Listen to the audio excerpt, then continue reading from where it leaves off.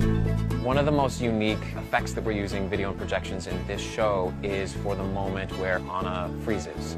What we've done is we're using a technology called BlackTrack, where we're tracking live with the actor. So we've rigged these LED diodes inside the actress's costume so that wherever she moves on stage, the video projection follows her. Brand new technology that's not been used before in a theatrical context, so we're really excited to play with it. In the theater, we're surrounding the audience with these curtains that we're calling the Aurora curtains. So at various points, we'll use these as landscape. At the beginning of the show, we sort of fly through Arendelle and land in the ice harvest where Frozen Heart takes place.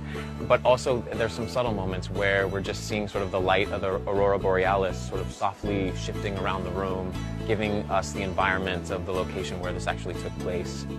Hearing the guests react and hearing them experience what we're creating is going to be really fulfilling. I can't wait for that.